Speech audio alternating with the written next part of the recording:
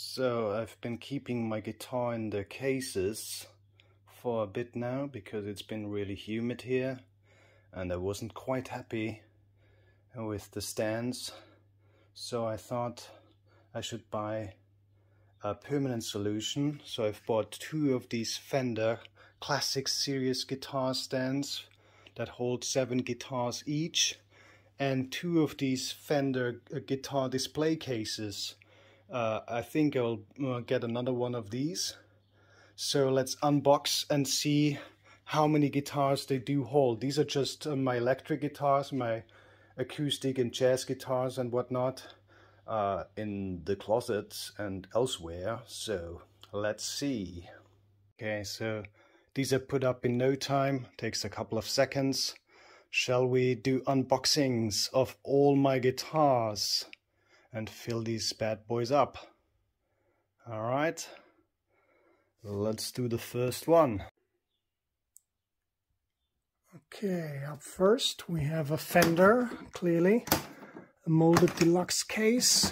Let's see what we've got in it. Oh, my 89 Fender HM Strat in the redstone finish with the DiMarzio Super 3 and injector pickups, a kill switch, TBX tone knobs, 5-way selector, and a slightly flamed maple fingerboard. I also swapped the original Kahler Spider tremolo with Lockmeister Schaller made in Germany. And naturally, I've got a matching couch guitar strap and a tremolo arm. Boom. Very nice. Up next. Okay, number 2, we clearly have a Kiesel guitar. Let's find out which one.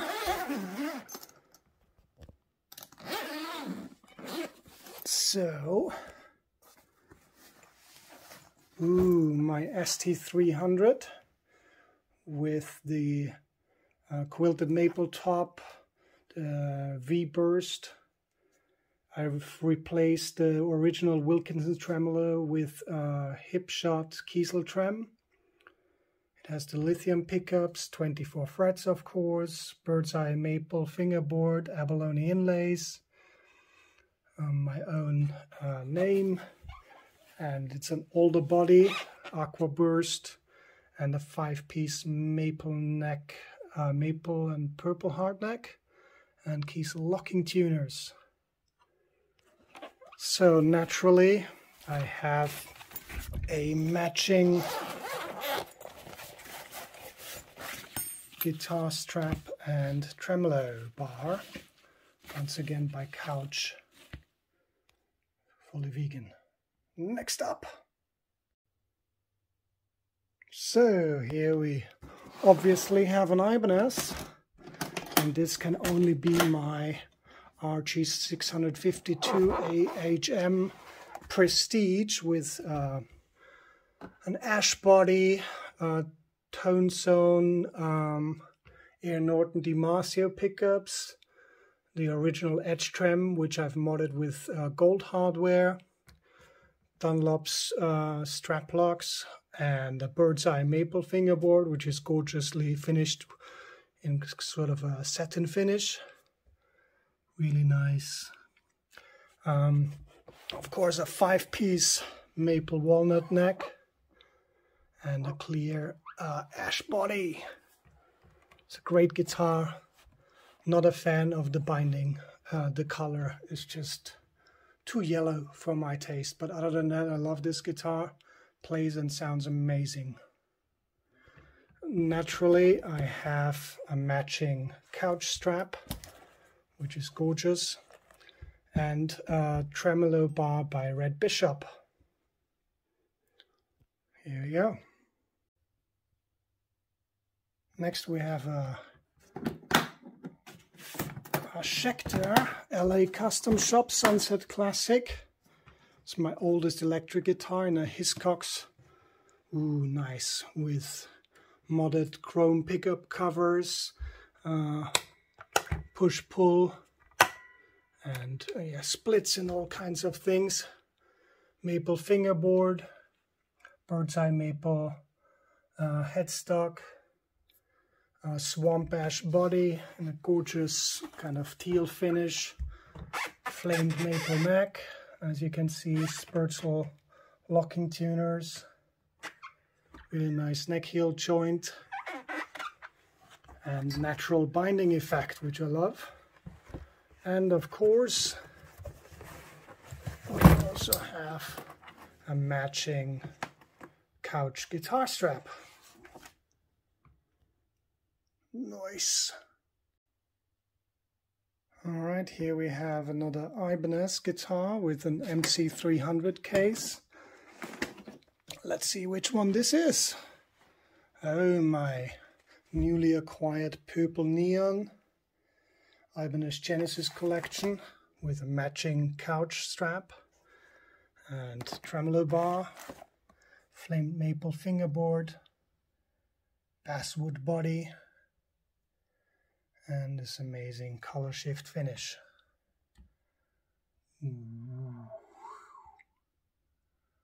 Very cool.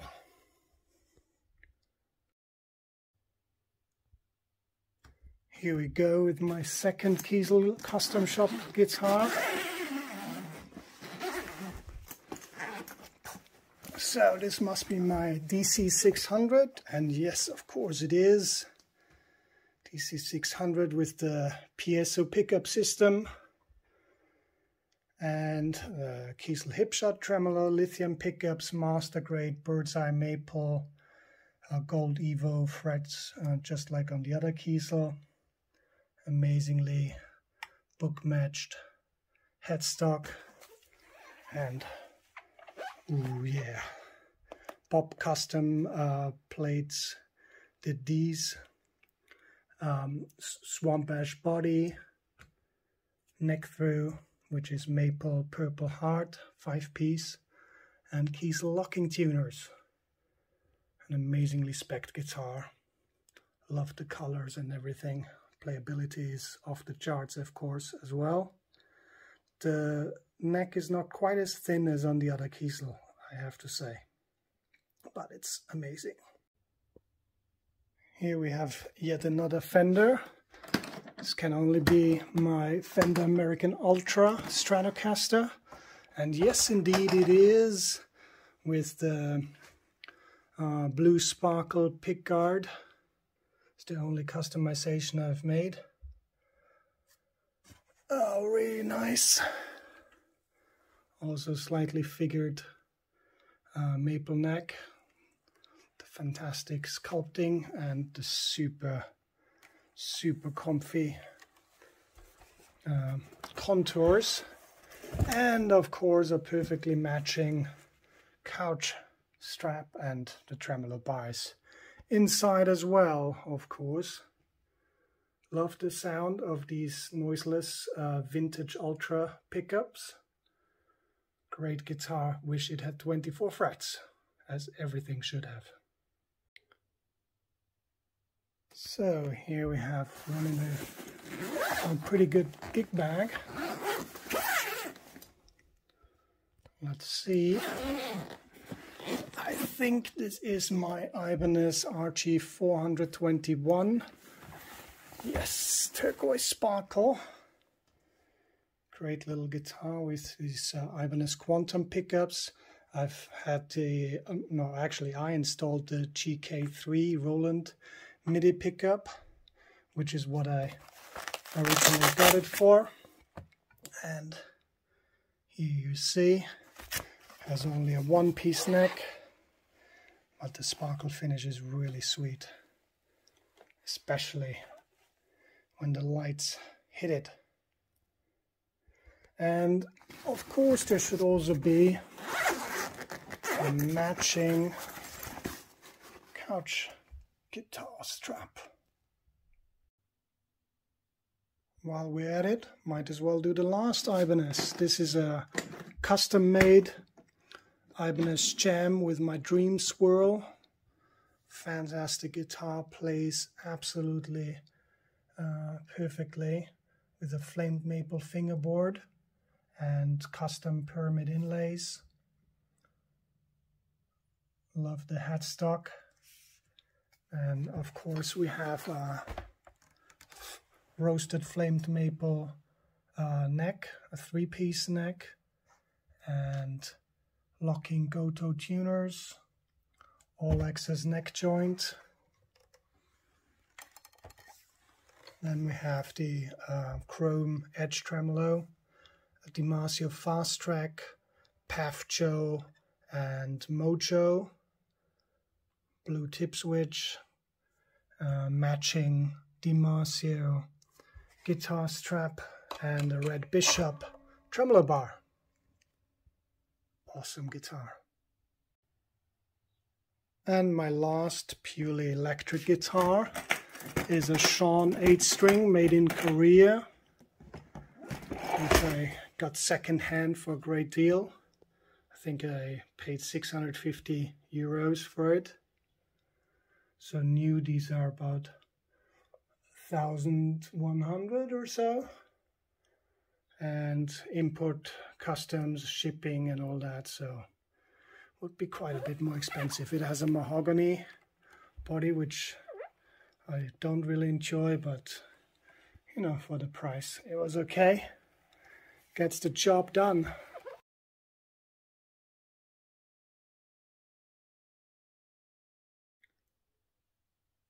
So here's my one and only jazz box or archtop guitar.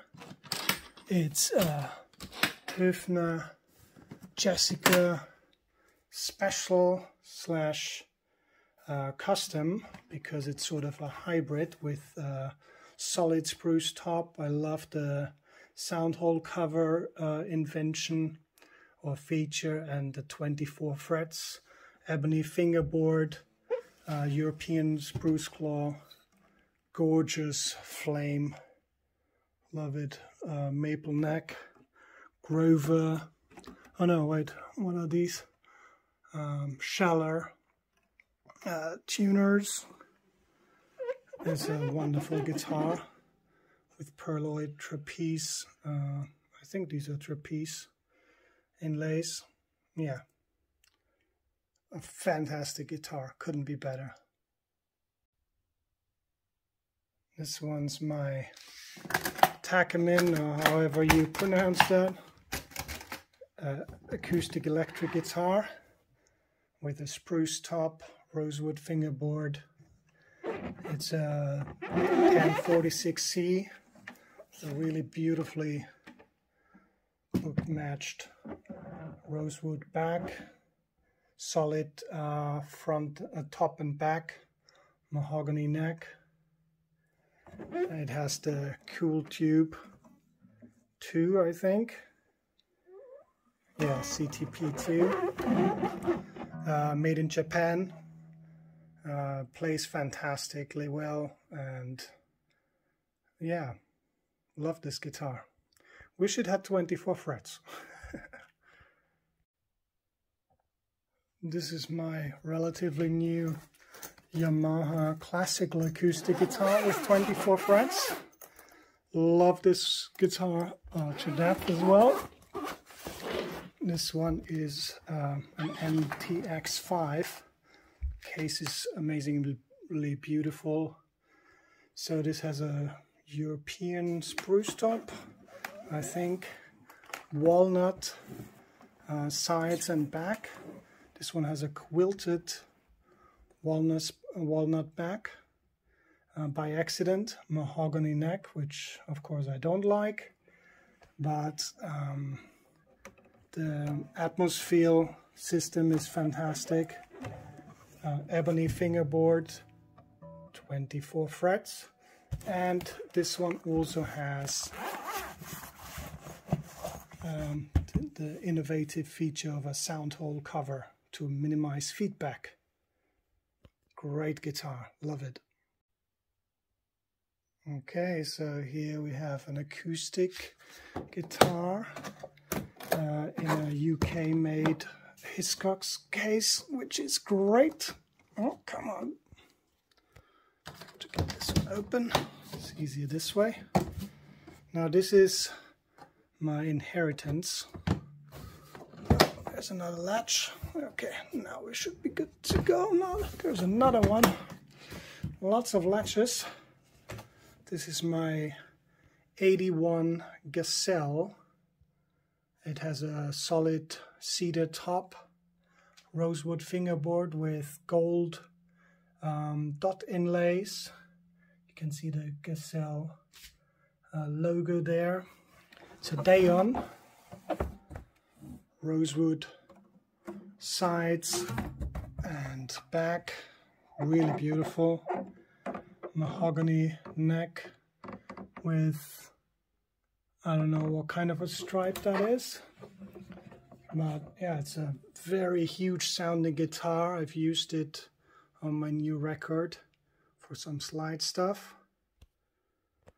It's a great instrument, sounds huge and has a very unique shape, which doesn't make it easy for stands. Last but not least, my second Takamine, which is an electric classical guitar, all satin, which, you know, is really prone to scratching and glossing up and so on, so I'll never buy a satin finished guitar again. This one has a solid cedar top, sides and back mahogany, solid mahogany back as well, mahogany neck.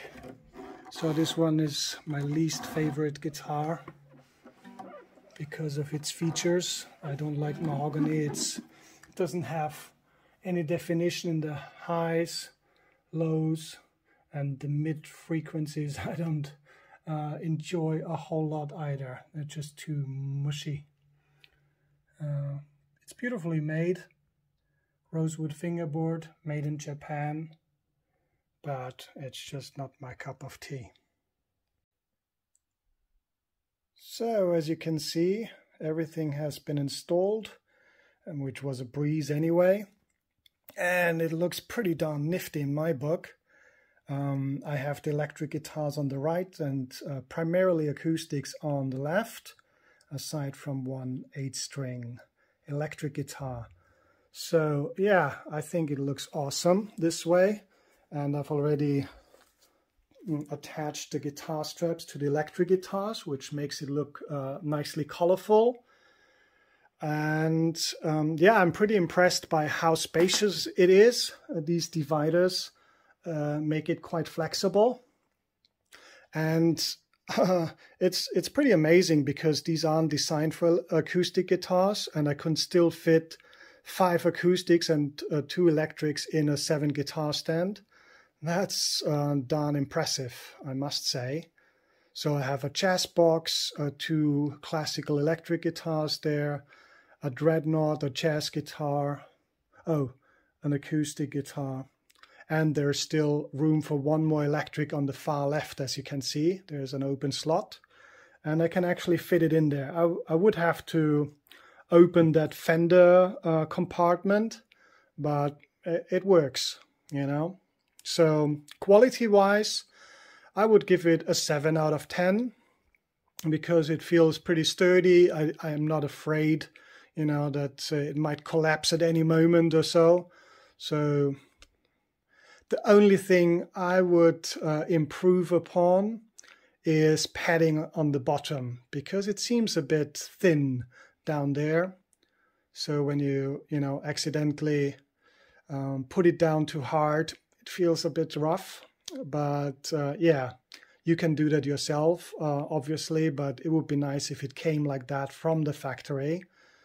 But other than that, I have no complaints. It was easily assembled and yeah, looks great. Very tidy overall. And I've also since installed these puppies, the Fender guitar display cases. As you can see, it looks pretty darn sweet. On the right hand side, I have my Kiesel ST300 to show off that gorgeous quilted maple top with the V-boost, and on the left I have the Fender American Ultra Stratocaster in Cobra Blue with a blue sparkle pickguard by DMDreer, which I think has great quality pick guards made in USA.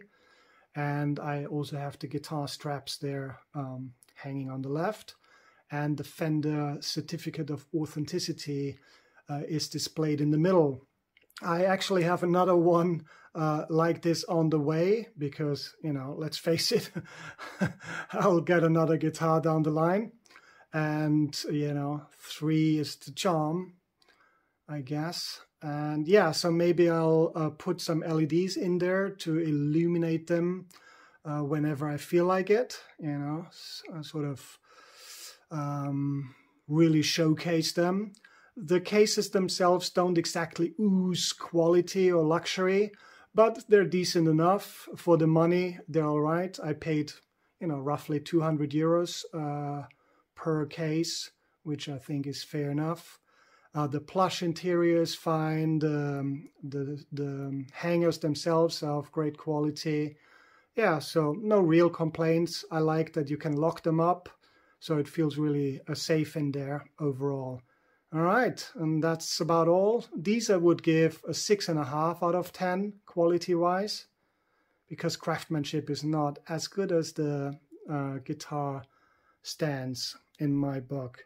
Well, this about wraps it up. If you have any questions, let me know. These are the Fender guitar stands for 7 and the Fender display cases. So please give it a like if you enjoyed this content, so I can continue making this kind of content in the future. And if you haven't done so, subscribe and hit the bell button for notifications. And yeah, stay tuned for more content. This is Alienadin signing off. Bye-bye.